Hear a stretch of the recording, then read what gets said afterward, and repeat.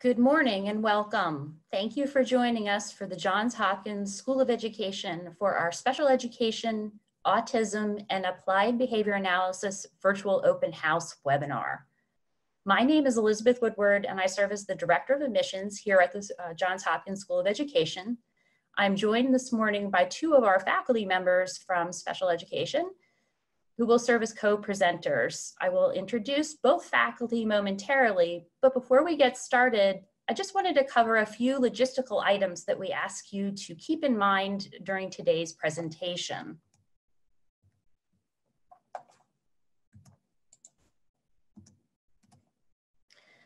Okay, while participating in today's event, first, we'd like to let you know that the webinar is being recorded. The admissions office will make the recorded presentation available on our website should you wish to review it again, or maybe even to share it with a friend or colleague who may also be interested in our graduate special education programs. We ask that you please enter your first and last name or email address used to register for the event so we may note your participation today. And lastly, please take a moment to make sure your microphone is on mute and your video camera is off. We ask that you keep your microphone silenced for the duration of the presentation. At the end of today's session, I will invite you to ask questions to our presenters and to me using the virtual chat function below. I will read your questions presented to the audience, and together with our faculty presenters, we'll provide information and answers to your questions. Next up, I would like to share the agenda for today's virtual event. We will kick off the presentation by sharing a brief overview of the School of Education. I will hand the next portion of the presentation over to our faculty presenters, our co-presenters, and return later to review with you important steps on the application process, tuition, financial aid, scholarships, and any questions that you have for the question and answer period. Directly following this presentation, you are invited to join our financial aid director, Haisha Naismith, in a separate webinar room with any questions you may have about the financial aid application process, grants, or scholarships. I will post a link to join that webinar in the chat box at the conclusion of the presentation.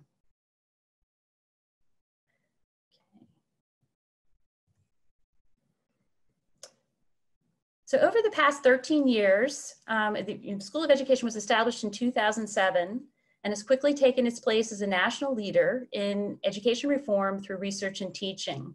Grounded in Johns Hopkins University's tradition of research and evidence-based practice and innovation, the School of Education has consistently ranked among graduates, the best graduate schools of education in the nation by US News and World Report, and the university as a whole in the Times Higher Education World Rankings.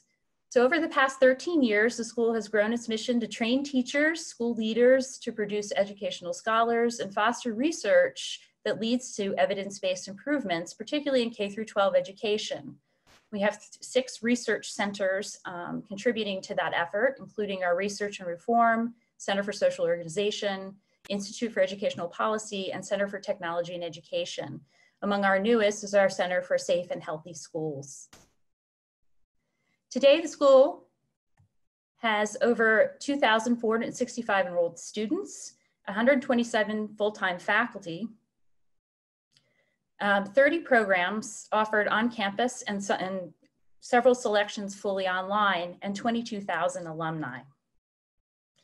The school has 2 campuses, our Columbia Center location and our education building on the Johns Hopkins main Homewood campus located in Baltimore City, as well as the growing number of fully online programs and collaborations with such national organizations as Teach for America and the Urban Teachers Program. Our special education graduate programs combined have an enrollment of about approximately 85 degree-seeking students.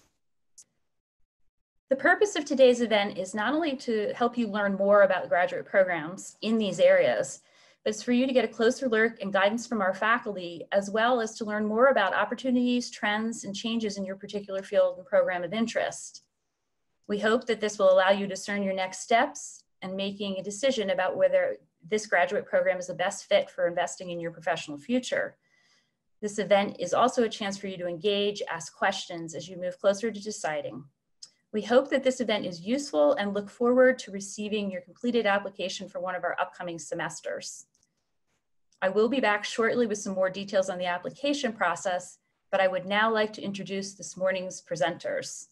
First, I'd like to present Dr. Lori de Betancourt. Dr. de Betancourt is a full professor and serves as a lead for special education programs at Johns Hopkins School of Education. She is the primary faculty advisor for mild to moderate disabilities majors. Her research interests include preparation for pre-service teachers and mild to moderate disabilities. In 2018, Dr. de Betancourt was awarded the prestigious Fulbright Scholarship at the Special Education Institute of Eötvös Loránd University in Budapest, Hungary. She has authored several textbooks and written numerous articles related to instruction of students with mild to moderate disabilities.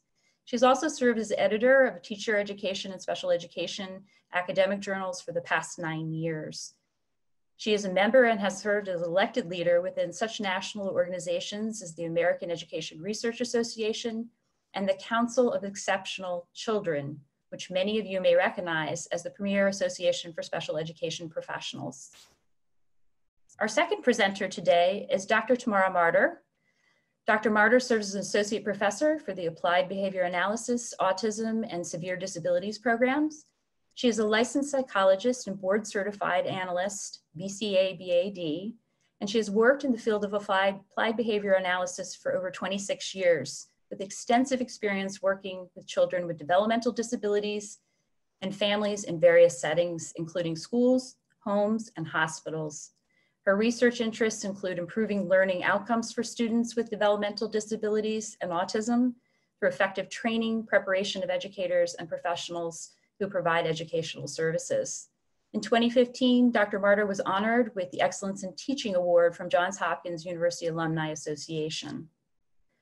To start us off with our program information portion of today's session, I will now turn the presentation over to Dr. Lori de Betancourt. Dr. de Betancourt? Hi, everyone. I'm glad you're here, and I hope this proves to be helpful information for you. Remember, the link will be there at the end for financial aid, but our emails will also be there if you have any further questions once we finish up our presentation. We have 3 program people to help you, both Dr. Marder, myself, and Camilla Mika Sims. She's available as well to help you get any information from admissions or to process your application. I just want to emphasize that this might be a great time to go into the field of special education. There is such a shortage across all of the states in America, and we really do need numbers of teachers in special education for self-contained classrooms, as well as resource classrooms, as well as self-contained schools or hospitals. The states and districts just cannot fill the positions fast enough. And in many cases, they're hiring people on a temporary basis because there aren't enough certified teachers. So we're hoping that we can ease some of that stress on the school districts by providing an avenue for people to take the courses that they need in a pace in which they can do it with their other parts of their life and try to lessen those shortages and help those students with disabilities. Our master's programs, we have a couple different options. One is for teachers who are just seeking initial teacher certification and want to be a special educator. Your background does not have to be in education. You do have to have a bachelor's degree, but you don't have to have a bachelor's degree in the field of education or in the field of special education. We also have an option for individuals who are already teaching students with disabilities and would like to have more information on some evidence-based practices to either improve a student's academic behavior or to decrease a student's behavioral issues that might be causing problems for them to learn. We also have a master's degree in the area of autism if you're already certified in special education and want to work particularly in that field. In terms of certification, our master's degree is 39 credits, so 13 courses, and it will at the end make you eligible for certification in the state of Maryland. If you decide to move outside the state of Maryland, most states are reciprocal, have reciprocal arrangements with the state of Maryland, but you may want to check with that particular state to see if they have any specific tests in addition to the 13 courses that we provide for you. But you will be certifiable in the state of Maryland. It does help you understand the differences across all disabilities, even though it is listed as a mild moderate disabilities program. You will be able to function in any type of classroom that serves any type of child with disabilities. It is a set of courses that are offered either in the fall, the spring, or the summer, and you can take them in the sequence that fits your schedule. Or if you are with our partnership with Montgomery County Public Schools, there's a prescribed sequence. Our classes are held at the Columbia campus, which is located off 95 and Route 175. Our students really enjoy that campus because it's centrally located and there are no parking fees. We do have 2 internships that are required, and we work closely with the students to make sure that we place students in schools if they're not already working in a school situation close to their home, and we try to make it work in terms of what other job that student might have. So if you're not currently working in a school situation, we may schedule your internships closer to the end. We also have 2 different options in terms of pacing. You can take the courses at your own pace so that you start one semester, you can take as many courses as you want. Most of our students take 2 courses a semester and finish after about 2.5 years. But we do have some students who move into the area and take a number of courses at each semester and finish in 1 year. But you have up to 5 years, so you can spread it out if you want to. The Montgomery County partnership that we have, that option that we have, people who work in Montgomery County as either a substitute or a paraeducator or in any capacity with Montgomery County Public Schools, and they would like to be a certified special educator. They enter our program and apply by April 1 each spring. We interview the individuals in the month of April and May, and they begin that summer taking courses, and they finish up the following spring. So it's a 2-year program. And then Montgomery County Public Schools hire those individuals to work in their school district. The internship experiences, we call them the induction and the culmination. It allows the student to have some supervision working with students in their school or in a school that we place them. They're 10 weeks at length. So for instance, in a spring semester, which is 15 weeks, 10 of those weeks you'd be working in the schools. We do have summer placements as well, and they typically start in late June when summer school is opened in some of the private schools in our area and also in the public schools in our area for the month of July. We provide some supervisors who are hired by the university and are either previous teachers in the school districts surrounding us or previous faculty members at other universities or at our own university. They go in 3 times or 4 times or 5 times to provide support and suggestions as they watch the intern teach. We also hire mentor teachers that are located in the school placement in which you are working to do your internship, and they provide 2 or 3 opportunities for you to prepare a lesson, carry out the lesson, and then discuss the lesson with the mentor to determine how you can improve. In addition, during the internship, we have a seminar with an internship instructor. where all of the interns come together and discuss issues that have come up either behaviorally or academically. And we talk about how to change behavior or improve academic performance.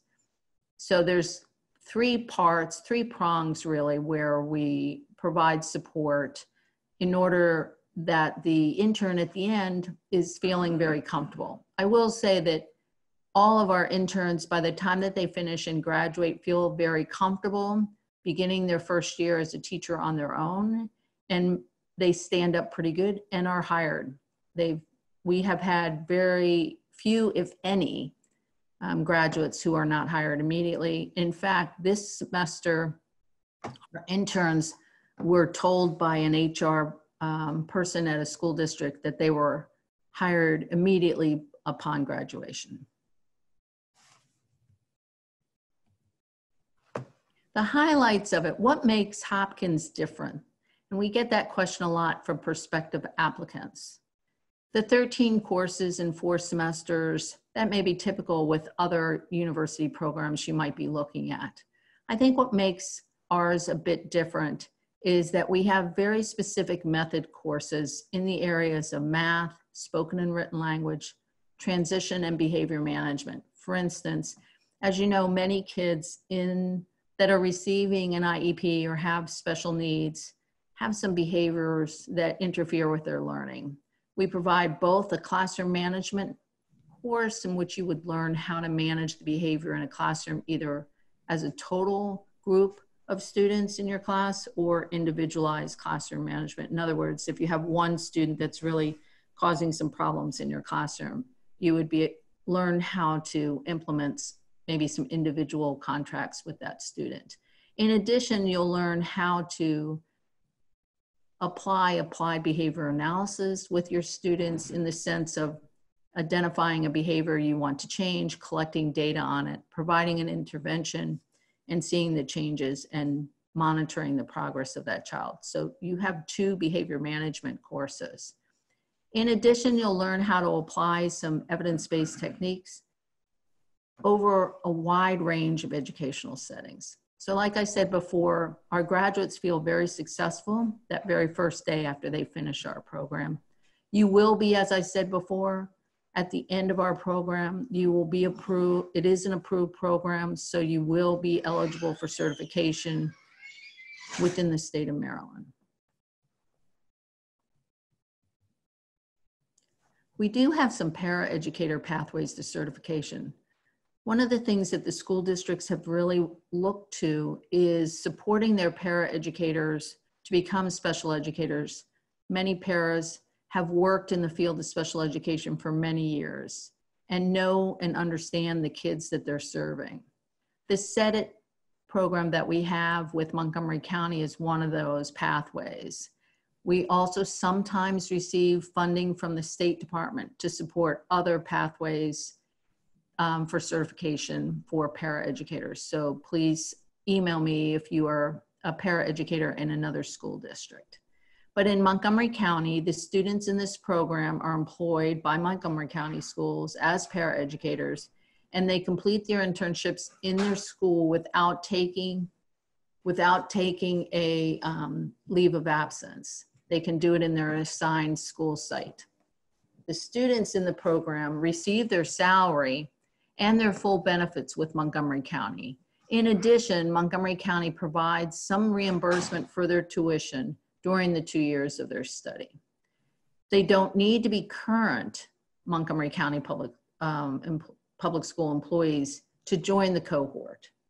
They can live in Montgomery County, and then they will come back and, or they can live in Montgomery County and apply for the program and interview with us and with Montgomery County folks, HR people, and the partnership director, and then get a job as a paraeducator in Montgomery County.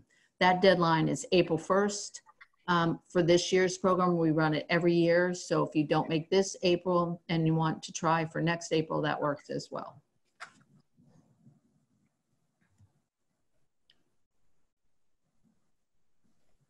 Now turn the presentation over to Dr. Tamara Martyr. Dr. Martyr?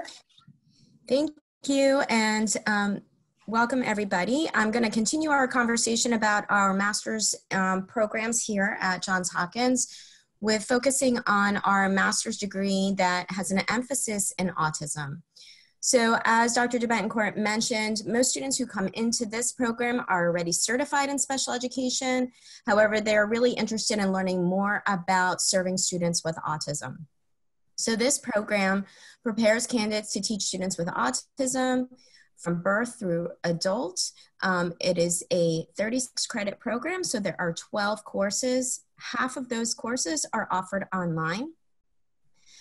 So the majority of our autism courses are offered online, while most of our core special ed courses would be face-to-face at our Columbia campus. So this program is really designed to enhance training for our candidates and evidence-based practices to meet this growing need that we have specifically with students with autism.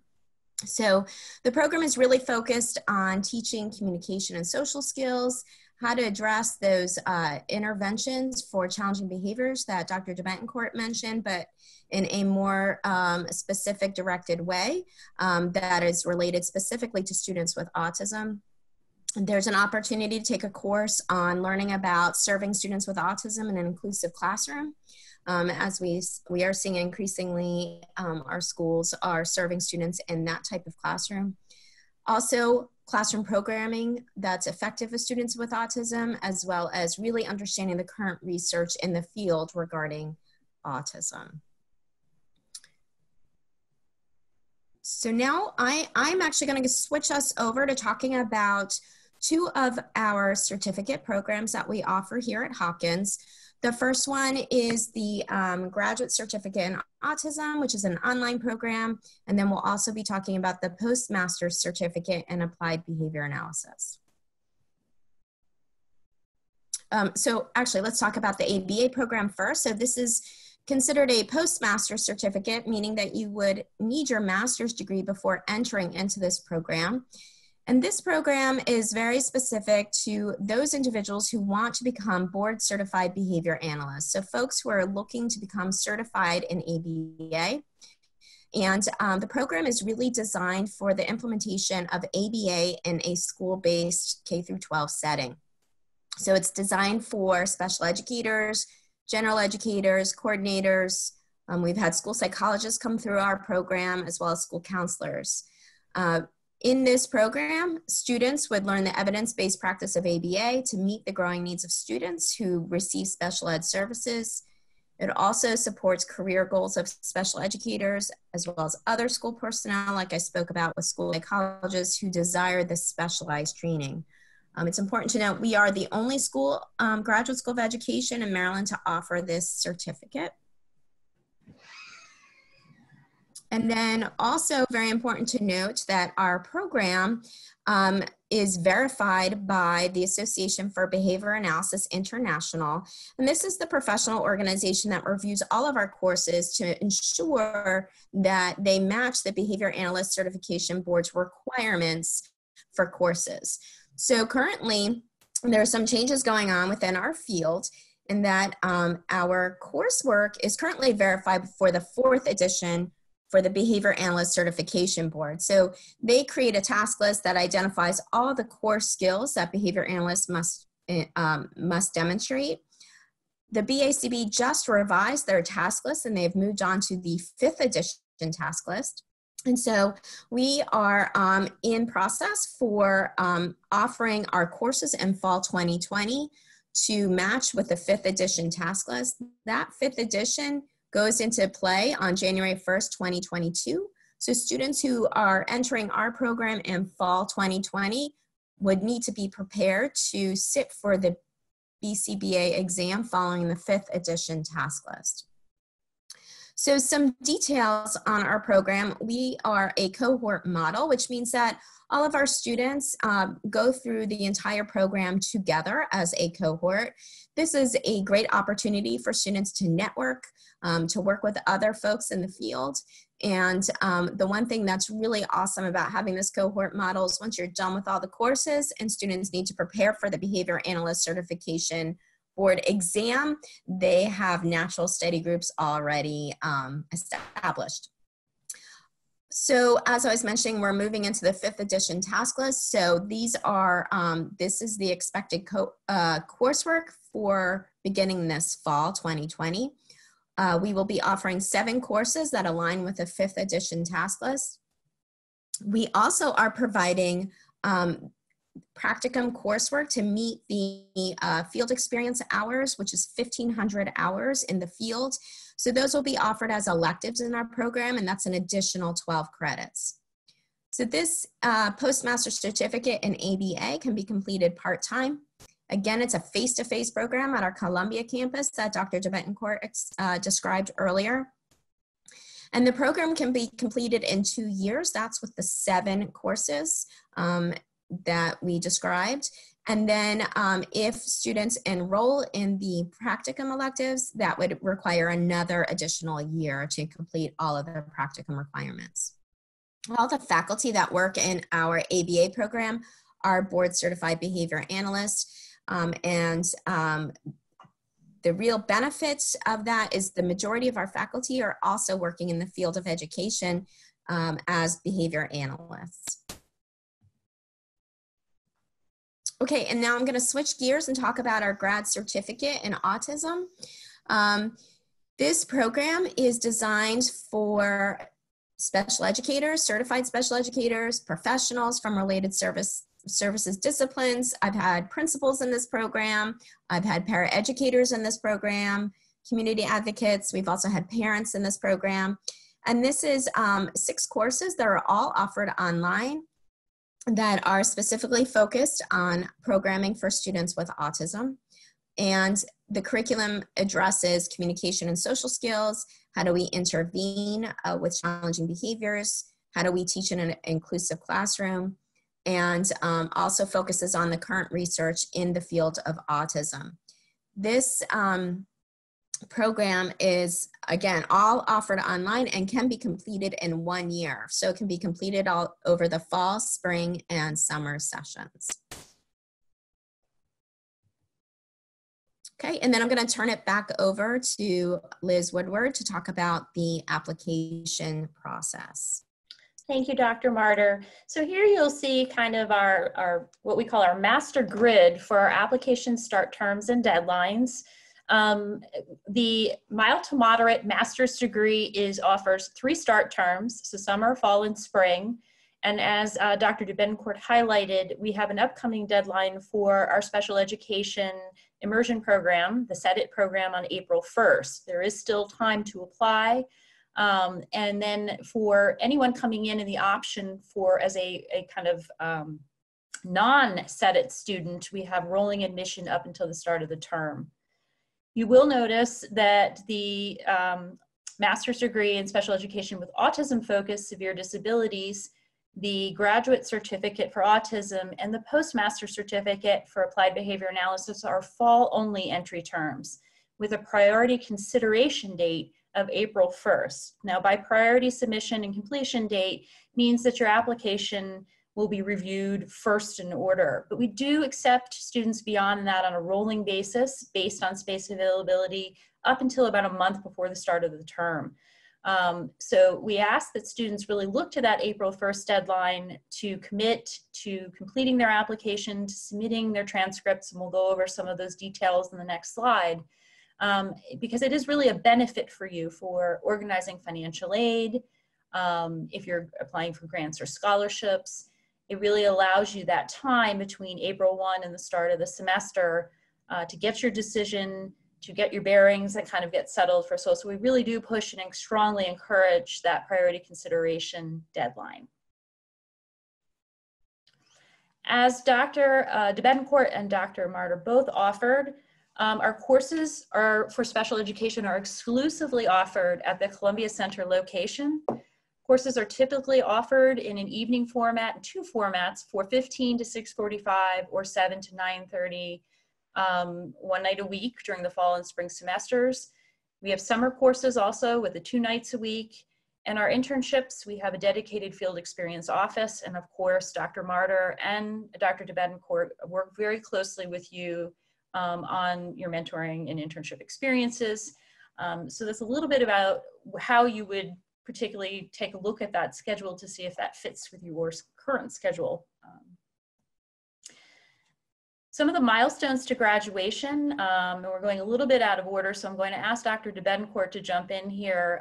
In addition to doing that, we also like to give you an idea of, you know, not only the time frame, the course offerings, and what's going to be required, but some of the things, external things that you need to do to finish your degree, and particularly if you're going to be earning a mild to moderate with initial certification, what outside steps and things you need to be aware of along the way. So Dr. DeBetancourt, would you mind talking to this slide? Sure. Hi again. One of the things that the State Department requires of all teachers is that they complete the Praxis 2 in special education and the Praxis 2 in reading. Our students have had no difficulty passing these exams based on the coursework that they take with us. So there's really no stress there. Our students score very high on these exams. And again, it's a pass-fail. There is a cutoff score, but our students have never even been close to that cutoff score. So many, again, that's part of the certification requirements from the state. We also ask that all of our students sit for a comprehensive exam, and that's usually a 3-hour exam where you come into the lab and you write about general special education issues, specific issues related to kids with disabilities on the mild moderate idea of disabilities, in the sense that you might be asked specific questions about what happens when a child is identified as having some learning disabilities. This semester we're doing it a bit creatively online. And then you have a graduate project. And the graduate project is actually, I think, somewhat fun in that you get to demonstrate how you would implement an intervention with a student, monitor their progress, and talk about the success you had with the student. Most of our students complete that during their last internship. So these milestones, we call them, are just ways for you to demonstrate the competencies that you gain by going through our program. Thank you, Dr. DeBetancourt. It's important to notice that these are requirements that you are completing in the program. They are not admissions requirements. We'll get to those next. So at a minimum, for all applicants are required to submit the following requirements. It is important to note that as we talk about prerequisite requirements, we are looking for a competitive applicant will have a 3.0 or higher cumulative undergraduate GPA. You must complete the online application form, which includes uploading a current updated copy of your CV, a goal statement or personal statement about your interest in entering or getting an advanced degree in the field of education, an $80 application fee, and official transcripts from all post-secondary institutions attended. And that includes any institution where you may have taken courses but not earned a degree. We do require all officials. As I mentioned, the essay and resume statement to be uploaded, and then 2 letters of recommendation from professionals, academics that can attest to your ability to research, write, and kind of to perform academically as a graduate student. Our application review process is all decisions and reviews are made by a faculty committee and usually by our faculty leads. And they can speak a little bit to what they're looking for in candidates, but our process across the School of Education is holistic. And so in other words, we really do look at every aspect of your application, your goals, your career directory, your trajectory. There are, however, for certain programs, such as the postmasters and applied behavior analysis, there are some certain very hard prerequisites, which include a master's degree in a very specific area.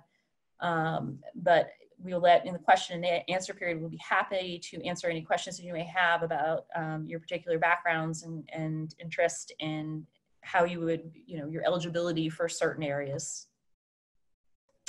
For international applicants, there are additional requirements which include English language testing. And for anyone who has earned a degree outside the United States or Canada, we do require what we call an international credential evaluation, where your university will send to a third-party credential evaluation agency your transcripts. They will translate and transfer those into the US credit-based system, and that will serve as your official transcript for us. We do have additional resources on our website in the admissions section if you'd like to take a look at those and they apply to you. Lastly, I'd like to talk about tuition, fees, grants, and scholarships. We have just announced our academic year 2020-21 tuition and fees, which we're scheduled to start in this summer. So you'll see the face-to-face rate for course and then the cost per course. So you'll see cost per credit, cost per course. We also have a registration fee that is applied each semester that you're registered. And then below that, we've put the total projected cost for the programs that we're offering. So severe autism focus would follow the same vein here, but I put the three primary kind of what a master's degree would look like, what a postmaster's would look like, and then the online autism cert.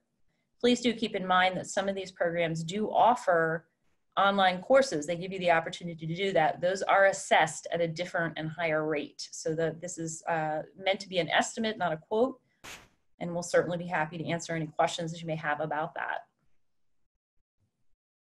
Financial aid and scholarships. 82% of our degree-seeking enrolled students borrow graduate loans through the federal financial aid system. And one important note, if you are new to kind of graduate admissions, for graduate students, it is all loan-based through the federal government. So a significant portion do that, and each year requires you to complete the free application for federal student aid and a planned enrollment form. And our financial aid office is very dutiful about notifying students when forms open and deadlines and things that you need to do along the way. We do encourage anyone who's serious about applying for an upcoming term, let's say you're interested in starting in summer or fall, that you can complete the FAFSA form at the same time you're completing your application. It doesn't obligate you to borrow anything, but it puts you in line should you decide to make your admissions decision and saves quite a bit of time. I frequently get questions from applicants, oh, I'm gonna wait and see if I was admitted to the program, then I'll apply for financial aid. I would actually encourage students to do the opposite. For every program you're looking at, you can list up to 10 schools, but to fill out that FAFSA form, because it helps you give a sense of how you're going to financially plan your graduate tuition. We also offer a limited number of partial need-based scholarships that are available for fall and spring semesters each academic year. For our master's and graduate students, April 1st is the submission deadline. And I also am encouraging students more and more to look at some of the scholarships available for teachers out on sites like scholarship.com and teacher.org.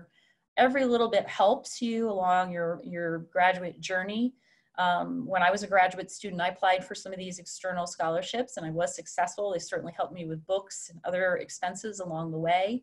I encourage students to look both externally and to apply for our institutional scholarship. And now we're going to our question and answer period. So I'm going to invite our participants to type in their questions to chat. I will read those aloud and hopefully we can answer some questions for you today.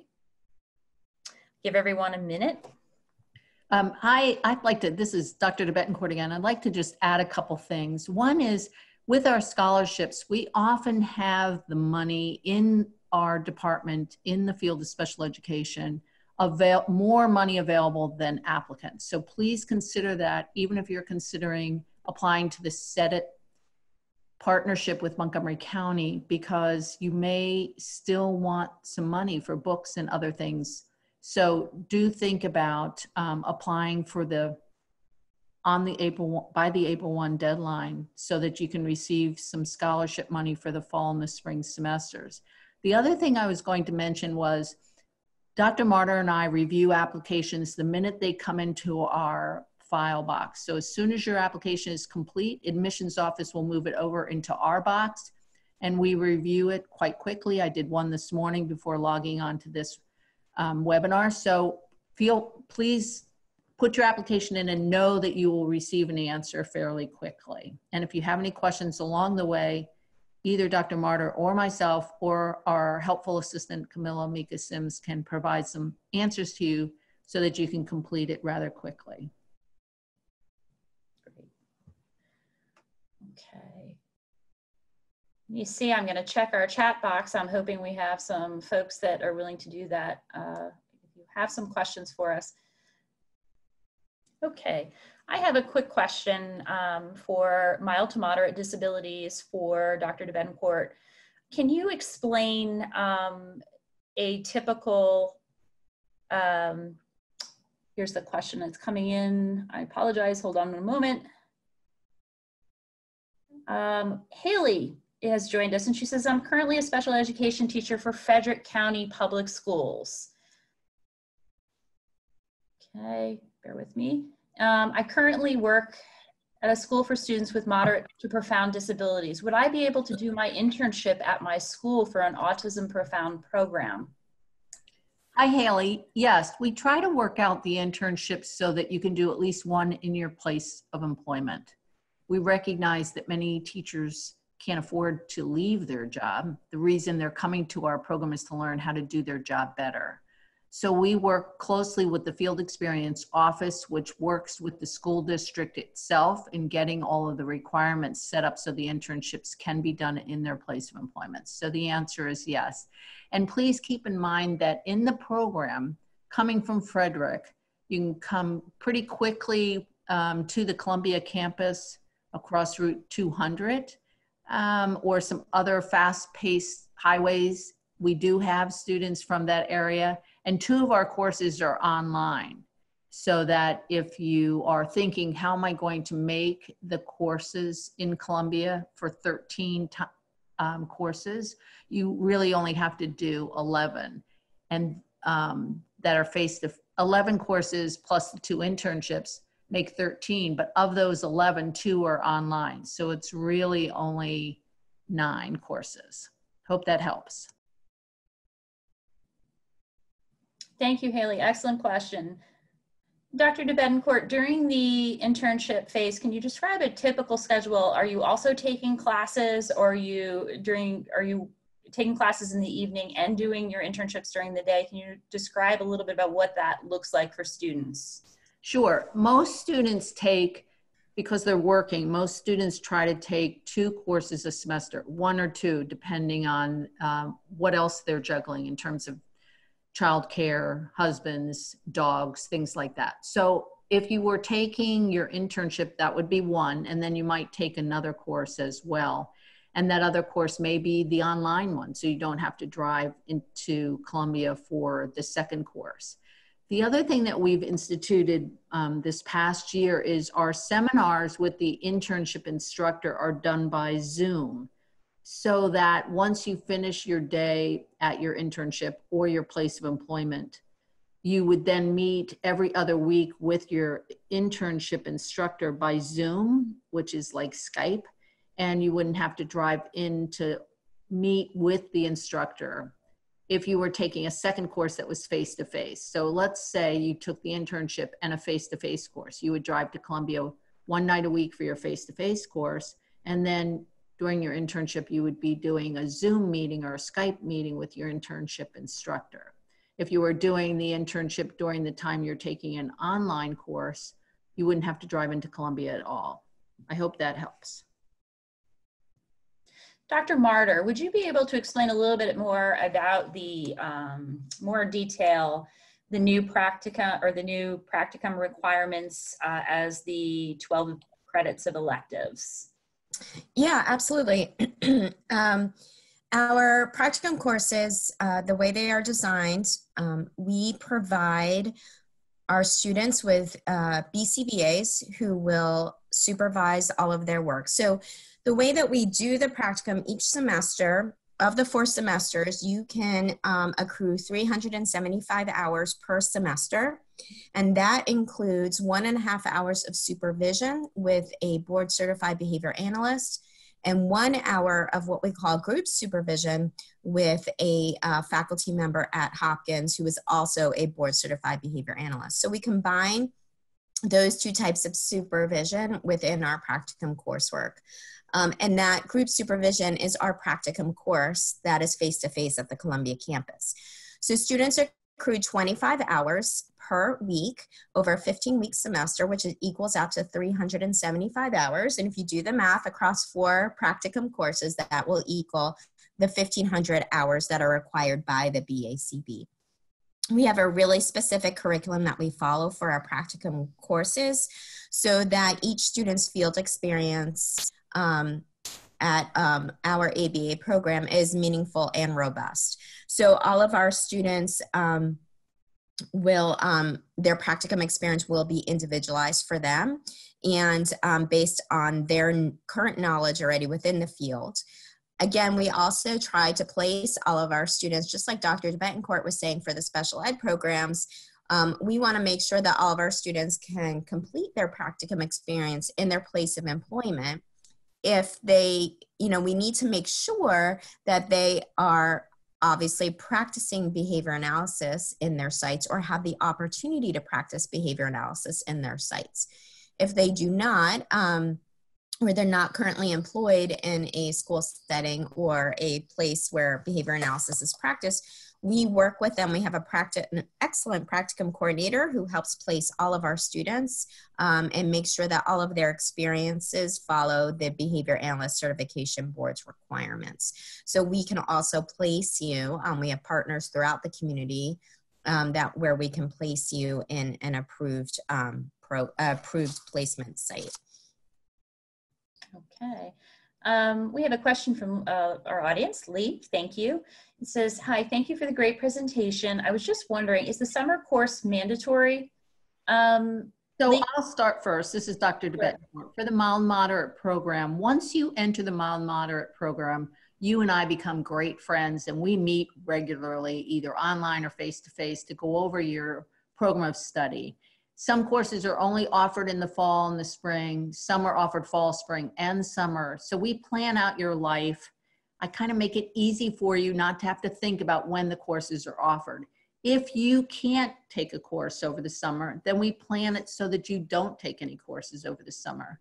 Most of our candidates enjoy taking the summer courses because typically at that point they have a little bit more free time.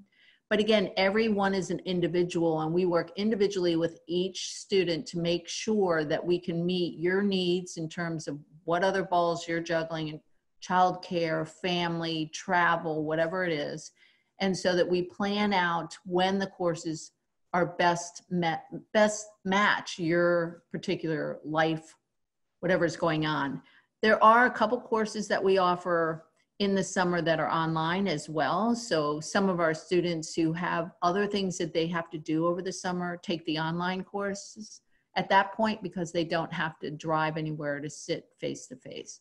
Our summer courses also, I might point out, are a bit shorter than our fall and spring courses because the summer schedule runs a bit shorter and the meetings that are face-to-face are 2 times a week.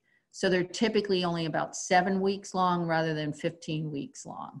And again, once you enter the program, you'll sit with me and we'll go over your program of studies and we'll plan it out. And some things change. So we might have to meet again because some of our students have babies or some of our students have to travel to take care of their parents. So we meet regularly to make sure it works for you.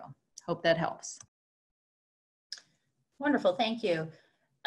Question, Dr. Betancourt, does the mild to moderate program have any online course opportunities as the severe disabilities autism focused degree does? And if so, how many courses are available offered online? So the mild moderate program has 2 courses online. And we have one new message. Thank you to our audience. This is from Haley. Could I possibly complete the Autism and Severe Master's program and then do the Postmaster's BCBA program? I've debated doing my Master's in Special Education or BCBA, and that seems like the best of both worlds. Dr. Martyr, would you like to take that? Sure, that is definitely a possibility. And I would, thanks Haley for asking that question. I would encourage you to reach out to me. I think Liz said that there's going to be contact information at the end of this presentation. So I recommend that you reach out to me so that we can talk about those options and what that would look like. But yes, that is definitely a possibility. Great, wonderful. Thank you, Haley. That's a great question and a good reminder to us that Dr. Martyr, in terms of qualifying for the Postmaster's ABA, the degrees that master's degree that you need to earn can be in special education, psychology, or applied behavior analysis. Is that correct? Yeah, or education. Or education. I know that we actually follow BACB requirements for master's degrees, and it's my understanding that with the new requirements with the 5th edition that it's open to most master's degrees now. So they've actually opened that requirement. It used to be only psychology, psychology education or behavior analysis, but it seems that that has opened. So we typically, we do follow the BACB requirements on master's degrees. So that may be opening as well, but in the past it's been that way. So essentially both of our master's programs, mild to moderate and the autism focused severe disabilities, are great pathways to then going into that postmaster's applied Absolutely. program. Yeah, that is correct. Yep. We encourage students to think about that option. It's a very great combination for launching your career in the field. I just wanted to turn everyone's attention as we close or get close to. Okay, we might have one additional question. Haley, thank you. You're concerned about getting your official transcripts. Hold on a second, reading your note as it comes in from your undergrad because the university is closed, but I do have them saved. Would that be enough to attach to my application? Depending on your undergraduate, where you graduated from, Haley, most schools have a connection with the National Student Clearinghouse. And I'd be happy to pick up with you offline about this to work with you on the requirements. But the National Student Clearinghouse is still operational. So if you're able to order your official transcripts from that, from the clearinghouse, that would be our first preference. If you are looking for kind of an evaluation, you can certainly send us your undergraduate. It's not going to fulfill the official requirement, but you could send them in as a placeholder for now, and we'd be happy to take a look at them. But please let us know if your previous institution does offer that, because we have a connection where they'll send it to us electronically. We accept transcripts from the National Student Clearinghouse and other services like Parchment and eScripts. And most schools, I would say almost 85%, if you are a graduate before or after 2008, will have your transcripts available through the clearinghouse. Hopefully that answers your question. Oh, Mount St. Mary's, yes, we do get electronic transcripts from Mount St. Mary's. What I would ask you to do is to go out and request to their website and just search request official transcript, and they should be able to give you some instructions for ordering. If not, please connect with me. Great questions. Anyone else before we wrap up today? So Liz, this is Dr. DeBettencourt. I just wonder if we, I'll give you my email and Dr. Martyr can log on and give, oh, there you go. There you go. This is Dr. DeBettencourt, and I will email everyone who's participated today, Dr. Martyr's email contact, as well as Camilla Mika Sims. Camilla can help coordinate a phone conversation or any questions that you have with Dr. DeBettencourt or Dr. Martyr. Thanks everyone for attending. This is Dr. DeBettencourt. Thank you everyone, and we look forward to connecting with you soon and look forward to receiving your application. Have a great day. Thanks for joining us.